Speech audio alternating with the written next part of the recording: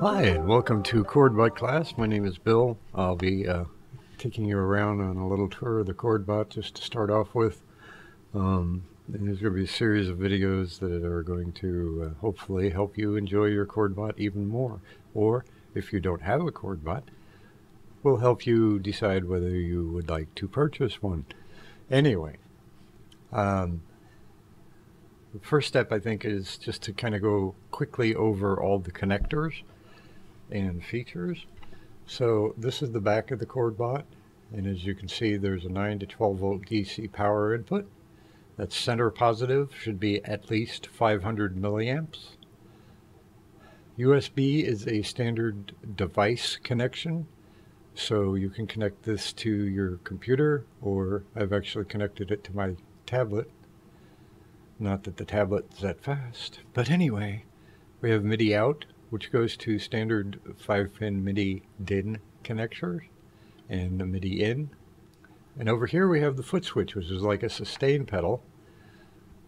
We'll get into this later, but it's basically a mono plug, and you can get an adapter if you have the 1/4-inch size foot switch. Last but not least, there's the pedal. The pedal is more like a volume control, but it's used to control MIDI continuous controller messages, and those have different values, so you can get like a wah-wah pedal and attach it, or a wah-wah effect if you attach the pedal to it. KordBot also has an SD card on the side. Let me switch this over here. It's just a standard 4 gig size. I use SanDisk. This is actually an 8 gig card, but I'm only using 4 gig of it. And we'll cover that in more detail too. There are features in the KordBot that allow you to format and set up a system disk and save settings. But first, this is the initial play mode screen that you'll see once you boot up the KordBot. Over here is the USB connector connected up, and this is the MIDI DIN output here that I have connected up for demonstration purposes. Once you plug the KordBot into a computer, the screen will pop up. So this is the main menu screen, as we're fond of calling it. When you're on this screen, you can actually use this touch strip to set the brightness of the LEDs. So you'll notice they're really bright now, and I'll probably leave it there because video isn't going to pick it up if I leave it down here. But they're still on, they're just really dim. So you might be working in a low light environment where you want to dim them, or a high light environment where you want to make them brighter. So that's the only place that you can set that. Let me talk about the controls. We have a lot of buttons here, and we got some knobs and the touch switch, which you just saw. The main interface that you're going to be using is obviously the TFT display, which will help guide you through all different menus. Right now we're sitting on the play mode menu. This encoder will allow me to turn it and switch to different features like the file manager. Sequencer is coming. But we do have file manager stuff where you can mount a SD card, format the SD card, create a KordBot system disk, etc. Some settings menu, oops, wrong knob. Settings menu will allow you to do all sorts of things like set up the USB MIDI in and out, MIDI DIN in and out. There's a couple of builder screens in there, and there's going to be more features added there. But right now you can set up and create your own scale. You can also go in and create your own arpeggio patterns. That's volume or velocity, pattern, which is the sequence of the notes, and then rhythm, which is kind of like adding a swing effect. And you can do all that in the settings menu. Last but not least, we have an about screen, which is nothing more than a scrolling display thanking some people and credits and whatnot. So that's it for the display. The actual buttons that are over here, the little round ones, we call those the chord modifier keys. or mod keys for short. Basically, in two of the modes, those will be chords, or those will allow you to select chords to play. These are the note keys, which in certain modes will just tell which chord you want to play. So for instance, if you wanted a C major chord in the key plus mod mode, you'd hit the C in the major. In the diatonic mode, this becomes a polyphonic keyboard, and these 7 keys on each row become preset chords, which you can change and modify and create user chords if you want. So those are for chords mostly. There's one mode where those are just notes. That's the polyphonic keyboard mode. But most of the time these are for chords. The note keys, of course, are for notes, either indicating what chord you want to play, the root, as they call it, of the chord, or actual musical notes. Up here we have mem pads, or mem keys. What those do is allow you to store chords. So in any mode you can create a chord and store it in there. The nice thing about polyphonic mode is that you can actually create your own chords. So if you wanted a strange chord that was a C, a G, a D, you could create that and store it to one of the memory pads. You can play them back, and they respond to the arpeggio as well. The last row of buttons is what I call the control keys, or the function keys. There are 4 function keys labeled F1 through F4. You get 4 more when you hit Shift, and 4 more when you hit Alt, and then 4 more if you hit Shift and Alt. Not all the features are enabled in that yet, but we'll get there. So you have 4 function keys, a Shift and Alt. Then you have a check mark and an X mark. Those are mostly for OK cancel. If you get a dialog box up or you're in a screen where you're setting up a scale or something and you want to save it or cancel what you did, you can do that. These last 2 buttons are generally used as octave up and down for the 3 different sections of the keyboard, the notes, the memory pads, and the chord modifier keys. So you could raise the octave or lower the octave with these buttons. On the mem pads, if you store a chord, and let's say you stored it as a C in the octave 3 major, and you want to make that go higher pitched, you can actually use the octave keys on the memory pads to raise the pitch for all of them. The same thing with the chord modifiers. If you're in diatonic mode and you think the chords are too low, you can raise the octave and play in a different octave altogether. The non-button controls, there are 2 groups of 4 encoders. We generally refer to them as A, B, C, D, E, F, G, and H encoders, just for simpler reference. If I say hit the H encoder button, then you know to go to that one and press the button. Encoders can be turned and clicked. The last control device is this control strip, which I've shown you already with the LED display. And right now that only has 2 functions, one which is here setting the brightness of the LEDs, and the other mode is in what we call our diatonic strum mode, which more about that later. So the first thing you want to do, of course, plug it into your computer, wait for it to boot up to this screen. Make sure you've got either a MIDI device connected or you're in some application that responds to USB MIDI, and then you're ready to go. The main screen that you'll be using is the play mode screen, which, if you're not already highlighting in red, you want to highlight the double note icon there and then just press the encoder. Bingo. This is the screen that controls all the play modes. The play mode is in the lower right hand corner here. We're calling this key plus mod mode because it means you need to hit a key and a mod key. So as you can see, this key is already lit up, so all I have to do is hit a note key and I get an F major chord, a B major chord, a C major chord if I want to change to a 9 suspended fourth. And the nice thing is you can hold this key down and change the chords here too.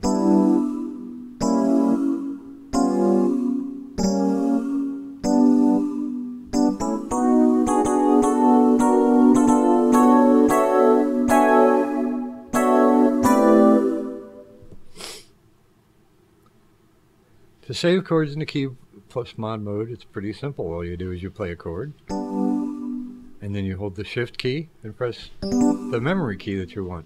Now it's stored in there, and you'll notice the memory, or maybe you won't. Let me get that dimmer. I can't show it to you. The LED on the mem LED is lit up so that it's letting you know that you're storing information in there.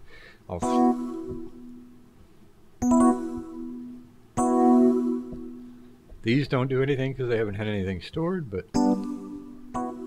those do. If you want to get rid of a chord, you hit the X key in the memory pad and it no longer has the chord stored. Some of the quick fun features you can do is the chord spread. So you'll notice that I've only got 3 notes. If I turn up the chord spread, I get more notes. If I hit an F key, F1 through 4, I will get inversions. These play in what's called the root mode. This is the first inversion, second inversion. There's no such thing with a major chord as a third inversion, but we just go up the octave. For the more complex chords, that will make a difference.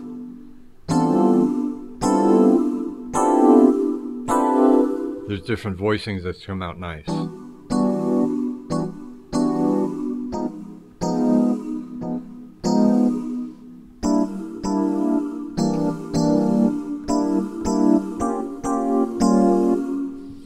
Alrighty, anyway, I could play for hours on this thing. That's just the basic overview. So what you can do in this mode is you can pick a note, a chord note, F, and a chord type, minor 7th. I guess I should mention one thing. You notice how short this is. The notes go away really quick. This control, which is A, B, C, D, E, F, G, encoder G has a function that's called chord hold length, and if I turn that way up, you'll notice something different.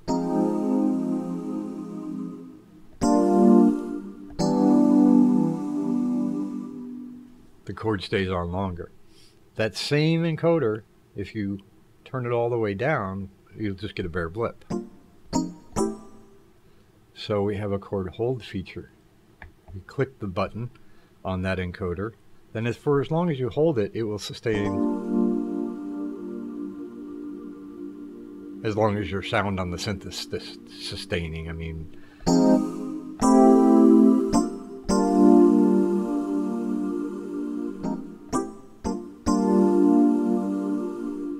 and then if you add some chord hold time to that, when you let up, the chord will ring a little longer.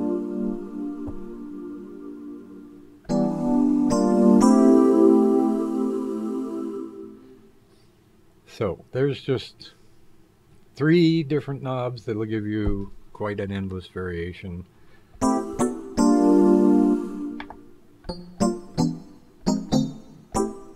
In different sounds.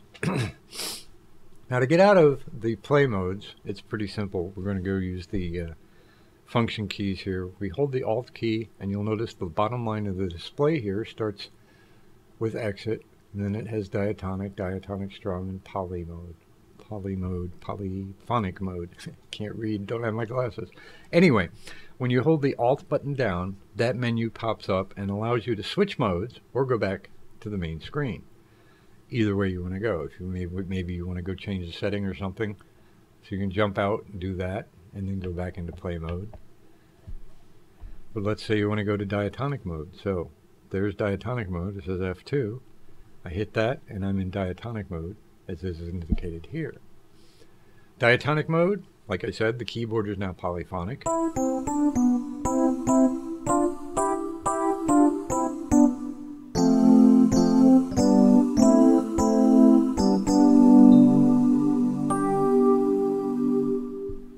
But these keys are all different. They're diatonically related chords.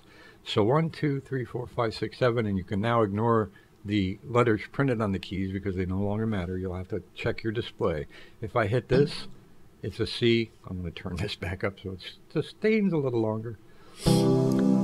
It's a C major chord. Now in the C major diatonic scale, your chords are C major, D minor, E minor, F major, G7th, A minor, and B diminished 7th. So that's what we have. C, D minor, E minor, F, G7, A minor, and B diminished 7th. So now you've got related chords.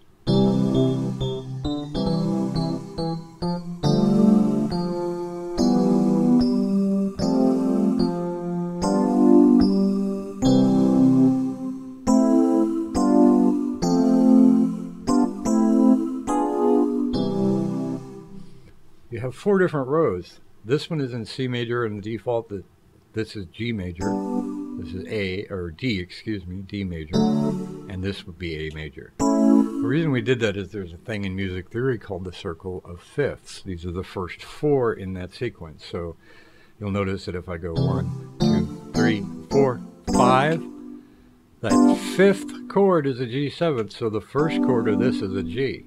The 5th of this is a D. First of that one's a D. A. Whoops, sorry. A, and then E. But anyway,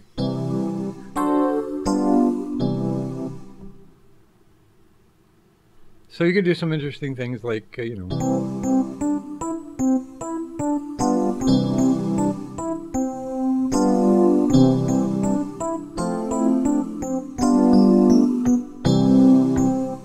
melodies with chords with one finger. And again, you can store these chords, whatever they may happen to be. So if I wanted to store the F into the mem pad, I can. If I want to do an A because I'm writing a song or something, I can store that here.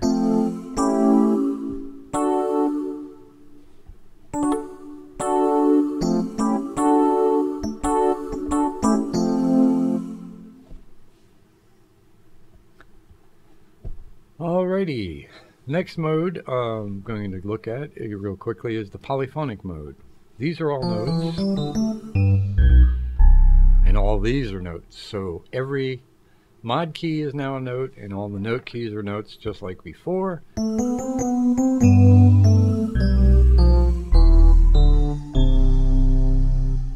So you can play polyphonically.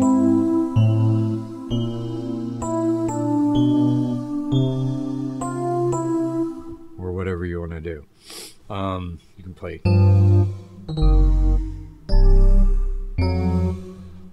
Usually you'll probably be using these with software that is going to decode a MIDI note into some action, like playing a drum pattern or something. But you can always use it just to play bass if you want to. It's a little bit tricky because these are chromatically related and there's only 8, so it gets a little confusing. But they're there. You can do whatever you want. Be creative. And like I said before, if you don't like the octave, you can change it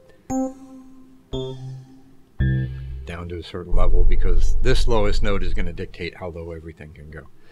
Alright, I mentioned saving chords. Do them slightly differently here. You have to hit Shift M1 first, and then you type in the notes, you hit the M pad again, and then the next time you go to hit the M pad, it's going to play those notes. It's going to play those notes. I can turn down the octave, and you'll see F, C, F, A, and E flat are the notes I hit, and you can see the lighting up. Now the neat thing about this is I can type those in any order and use the arpeggiator, and it will play back up the notes in the order that I entered them. So, as a quick example, if I start on C here and go down, well, if I play that as a chord, it's going to sound kind of weird. But if I turn on arpeggio mode, it's just going to repeat that pattern. Now the fun part is if I change it to down,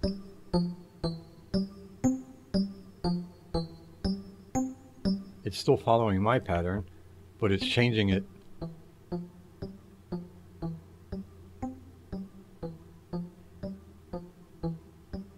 to up, down, down, up, whatever. If I change the order of sequence with the ARP pattern,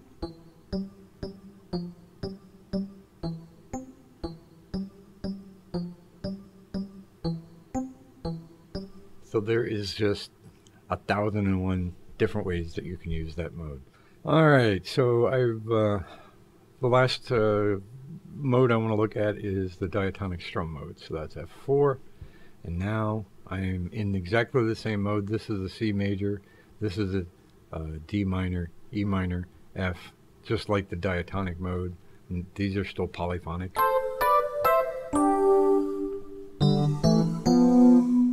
But you'll notice when I hit these I don't get anything yet. That's because it's strum mode.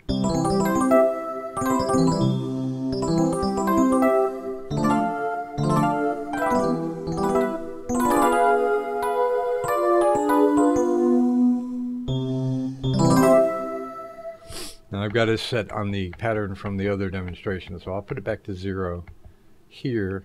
The up down doesn't matter, but I'm just going to change it real quick. There.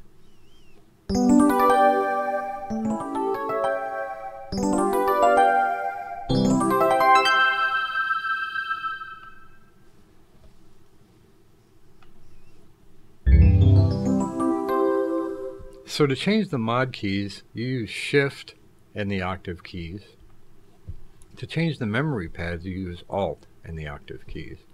If you use just the octave keys by itself, it'll just change the note keys.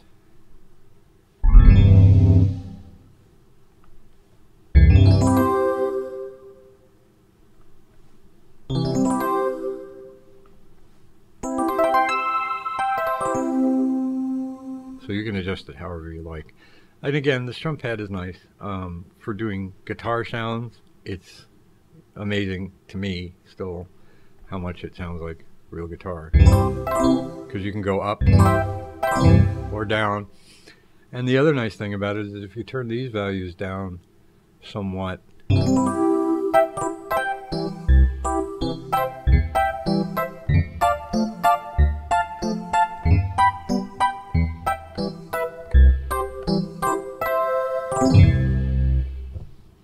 Alright, well there's a quick overview of all the modes and keys, and we'll get into everything more in depth with succeeding videos.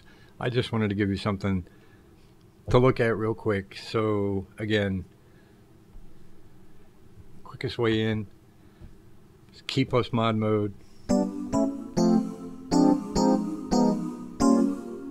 and play around with that. And if you want to get back out, you just hold the Alt key, press F1, or if you want to switch modes, Alt, and then look at the screen and see which one that you want to go in and play with.